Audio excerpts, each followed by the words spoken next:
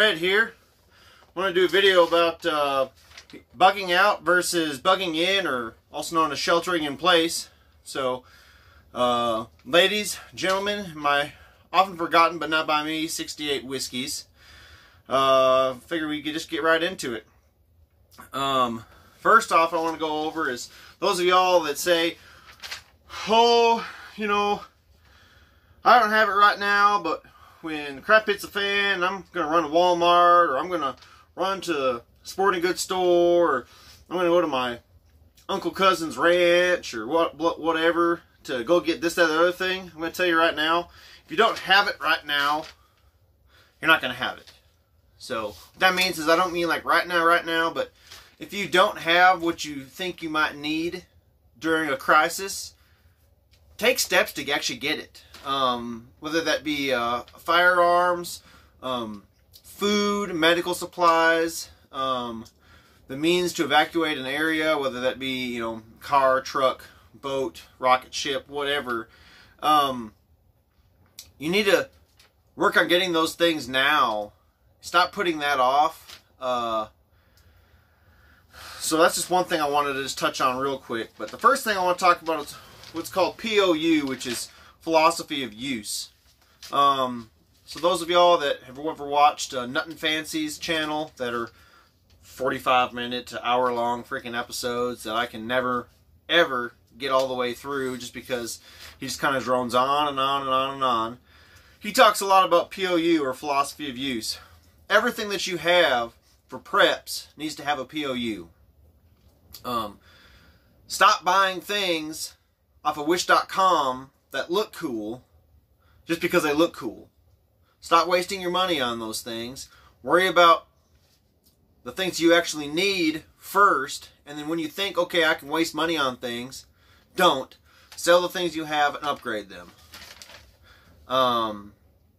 So another thing I want to talk about is, I recently made a video about FARFEL's Lessons from the Argentinian Economic Collapse. I do want to do a correction here. It's actually FERFAL, which is F-E-R-F-A-L.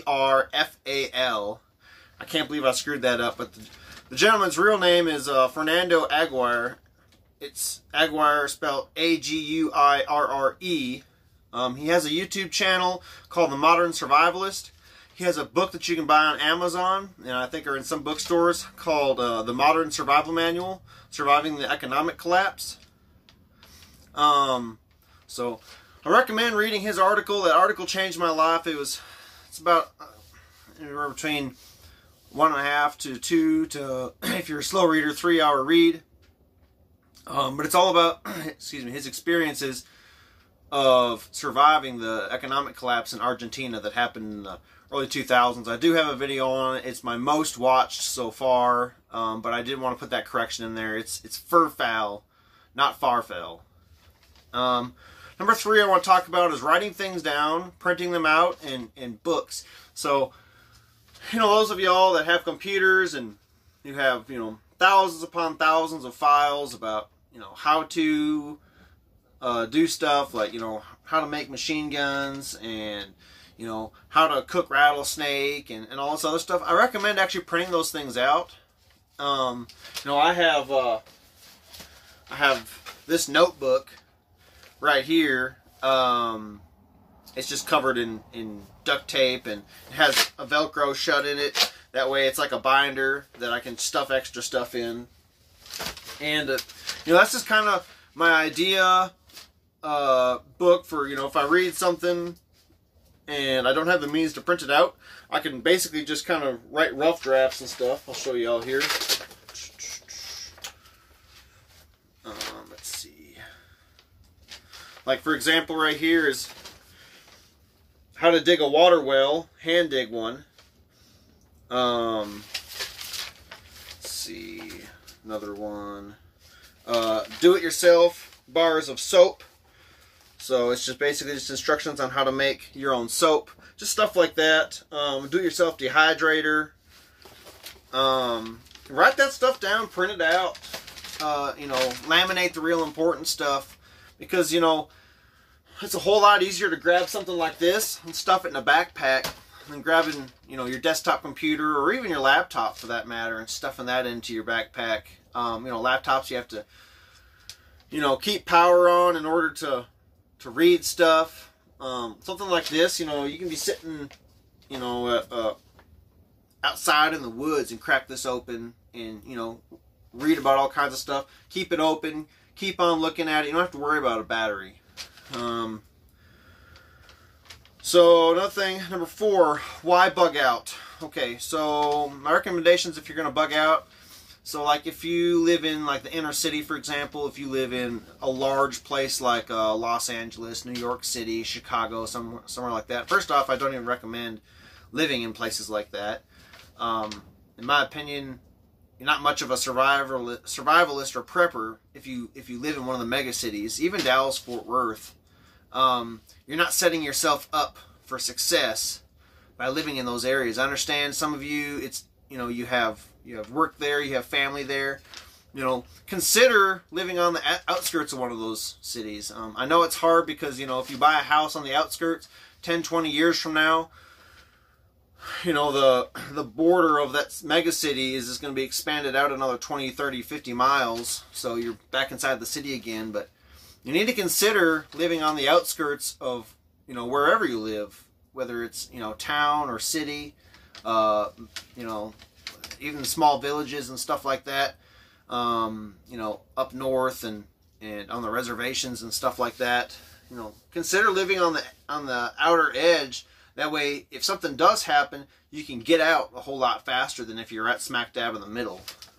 Of course, if there's like disasters and stuff like that, where you just absolutely have to leave, whether it might be flooding or hurricanes, or if there's, you know, dirty bombs blowing up or something like that. Of course, you know, in those instances, I recommend getting the heck out of there. So why shelter in place? Well, you know, as we've seen here in 2020 with COVID-19, you know, a lot of us have had to shelter in place, been asked to shelter in place. Those of us have been put in quarantine because either we've contracted COVID-19 or a close associate of ours, business associate, family, or whatever, they've contacted COVID-19, so we were supposed to sit in for 2 weeks. You know, that's bugging in.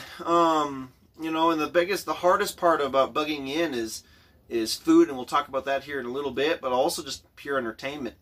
You know, luckily we've had kind of like a soft apocalypse here in 2020. I don't know if that's getting us ready for the hard apocalypse in 2021. Hopefully not. But, you know, entertaining yourself, whether it be through television or, you know, streaming services or playing games on your computer or reading books or, you know, learning new skills, trying new hobbies. You know, again, try to have stuff written down and printed out, because that way, you know, say there's power outages or stuff like that, which is very possible in, say, an economic collapse. You have your rolling blackouts that can last for days, for example. If you have all that stuff on your computer, it'll be difficult, not impossible, but difficult to access that stuff. You know, have that stuff printed out or written down. That way, you know, you can sit there and teach yourself a new hobby or a new skill when the lights are out. So food preps I want to talk about real quick. It just really depends on if you're bugging in or bugging out. You know, I've known over the years a lot of people that have bought cases upon cases upon cases of MREs, and they say, oh, when the crap hits the fan, you know, I'm going to go to my bunker and I'm just going to survive on MREs. Please don't do that. And I'll tell you why. I have MREs. I don't have a lot of them, but I do have some. But this particular one right here, the number 9 beef stew. In total, this is 1,250 calories for one. If you're eating two or three of these a day, that's over 3,000 calories. Okay? If you're just sitting on your butt watching TV or reading or whatever, that's going to turn into a brick in your intestine, and you can have what's called an intestinal blockage. And if there's little to no medical in your area, no hospitals, clinics, or anything like that, you know, that blockage can cause a rupture. and you can go into sepsis and die, you know, in your living room from eating MREs. MREs are designed for combat troops on the battlefield to eat something very quickly and have the energy for the rest of the day to be running around with, you know, 70 to over 100 pounds worth of kit on their backs, you know, on the battlefield. That's what MREs are designed for. MREs are not designed to consume, you know, in your bunker or your living room or whatever, just sitting on your butt. So when it comes to food, you know, plan on having something else to eat besides, or at least in conjunction with MREs. Drink lots and lots and lots and lots and lots of fluids. You know, have coffee. Have tea. You know, other kind of diuretics that will cause this to pass through your colon a lot faster if you're going to do something like that. Let's see. So when it comes to bags, so there's, you know, bug out bags, bailout bags, and get home bags. You know, the end all for everybody is, you know, the bug out bag, and oh, you know, look at all this stuff that I can cram into a bug out bag, blah blah blah. You know, and a lot of people think when it comes to bugging out, they're just going to go live out in the wilderness as a lone wolf. But they don't even consider their wife and children. You know, and oftentimes they don't even really consider themselves. You know, these people that, you know, for example, I've got a little bit of thickness around my middle. You know, if you go camping, for example, which is basically what you'd be doing if you'd be bugging out in the wilderness for weeks or months or until the crisis is over, you know, after you run out of your initial amount of food that you have in your bug out bag, especially if you're going to, say, like a national park or something like that, where a lot of other people may consider going, it may be difficult to find more food, and you'll quickly run out, and you'll be losing a ridiculous amount of weight. Those of y'all have never watched Into the Wild, consider watching that. It's not one of my favorite movies, in my opinion. The kid, which is based on real life events of Supertramp, is what he called himself. I think he was an idiot, but you know, it's still a good hard lesson for people that haven't put a lot of thought into just going into the middle of nowhere and trying to survive just for you know, grins. You know, in my opinion, when it comes to bugging out, you really need to think hard about it, and maybe even think about, you know, if you're going to bug out, go to a friend or family's rural residence, whether it be a farm or a ranch, or maybe just to, you know, another person's house on the opposite side of town. You know, go where there's already resources, and on top of that, you know, have the preps in place where if you do show up at someone else's door, you're not just using all of their stuff. You know, I have some really good friends, and they spend a lot of time and money prepping, and a lot of their friends and family, it's stuck in their head that, oh, if something ever pops off, I'm going to go to your house. You know, that pisses those people off. It really does. You know, spend a little bit of time and effort and money, and have your own preps at that person's house. If that's your plan, first off, talk to them about it and say, hey, you know, if something really pops off, I know y'all are set up really well. I know y'all plan on sheltering in place or bugging in. Is it cool if I show up and you know, if I do that, you know, can I have some stuff here? That way I'm not just consuming what you've acquired. Whether it be in a couple totes or a couple bags or whatever. So let's see. So security. So everyone, you know, automatically wants to talk about guns when it comes to security. And that's all great. I've got guns. I like guns. But, you know, besides that, something to also consider is night vision. Those of y'all that, you know, excuse me, there's a fly on my camera. Those of y'all that have been in the military or law enforcement or whatever know the benefits of night vision. But, you know, going outside with a flashlight and doing your sweeps and stuff like that, if there is somebody, you know, watching your residence or where you're living or sheltering in place at or whatever, you know, they're going to see that beam of light. Whereas if you have something like night vision, unless they have night vision too, which is more than likely probably not, you know, they're not going to see what's called the IR or infrared signatures of, you know, of your beam coming out of your night vision. You know, so you can just, you know, pop a squat somewhere and just keep an eye out, and you're going to see a lot more that way than if you're just walking around with a flashlight. Another thing too is watches, or, you know, and taking shifts. So again, a lot of people want to sit there and lone wolf this stuff, and, you know, FurFal and I, we really don't recommend that. You're really going to want to have some kind of network of people. You know, you're going to want to shelter in place with people. And especially if things are really bad off, you're going to want to have, you know, anywhere between 6 to 10 people that you're sheltering in place with, especially just for shifts for doing watches. So, you know, watches can be stuff like, you know, every 2 hours, you know, every 8 hours, you know, 12 hours on, 12 hours off. You know, you can work that stuff out. But nobody can be on guard for 24 hours a day. It's impossible. Stop telling yourself that. It's just not possible.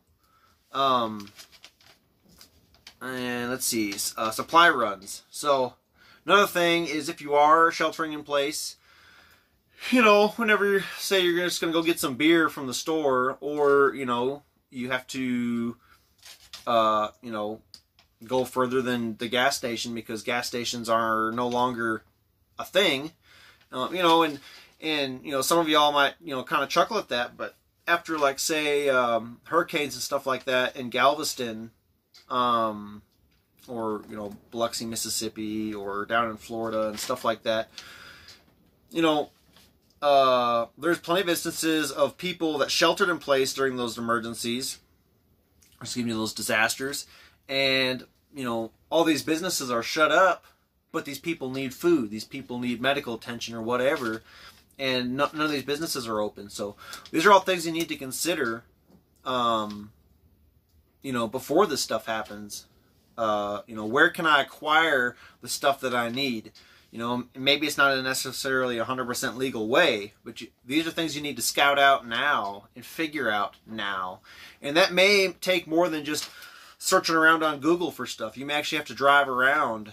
You know, just for example, my last ditch ammunition project, driving around town trying to find out where I can buy more of those paper caps, because where I'd purchased them before ran out and they have no intention of stocking anymore. So, you know, I drove around town going to toy stores, going to gas stations, going to dollar stores until I finally found a new supply of where those paper caps are. And, you know, I had to take the time to do that. I couldn't just sit there and scroll around on my phone. So another thing is medical. So, you know, earlier we were talking about food and MREs and stuff like that and the damage that they can do to your system. You know, consider having diuretics and stool softeners. Consider having, you know, Imodium, Pepto-Bismol. Just to be able to treat yourself for any kind of food sickness or digestive tract sickness. You know, on top of that, you know, have what's called an IFAK, an individual first aid kit. I'm going to be doing a video on that here pretty soon with a friend of mine. You know, have the ability to treat yourself medically, just because hospitals may not be open, or, you know, just in case you don't want to go to a hospital for whatever reason. You know, try not to depend on other people. Absolutely network with other people, absolutely group up with other people, but have the means to take care of yourself and be an asset to that group that you're trying to join. Don't join a group, you know, expecting them to take care of you. Expect, you know, join that group as an asset, not an asshat. And the last thing I want to go over is caches. Now, some people call them caches. That's not how it's pronounced. It's caches. You know, and you can have small caches, you know, like, for example, just a small Tupperware container, put some stuff in it, And, you know, whether you bury it in the ground or leave it at a friend's house, you can have ammunition in there, medical stuff in there, just some snacks in there, whatever. You can have that stuff inside your vehicle. You can have that stuff inside other people's vehicles. You can have that stuff buried in the ground. You can have large caches. You can have stuff in 5-gallon buckets. You can have stuff in 55-gallon drums. You have stuff in large totes, large duffel bags.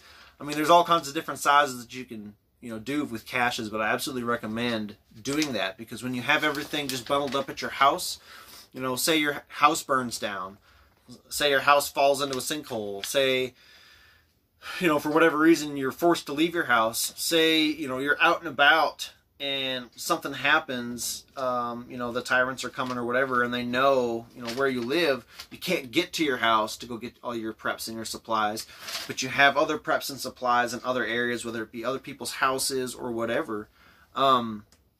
You know, it's just good to kind of move your stuff around. And on top of that, check your caches. Make sure your friends aren't stealing from you. Make sure, you know, strangers aren't walking up and stealing your stuff out of the ground.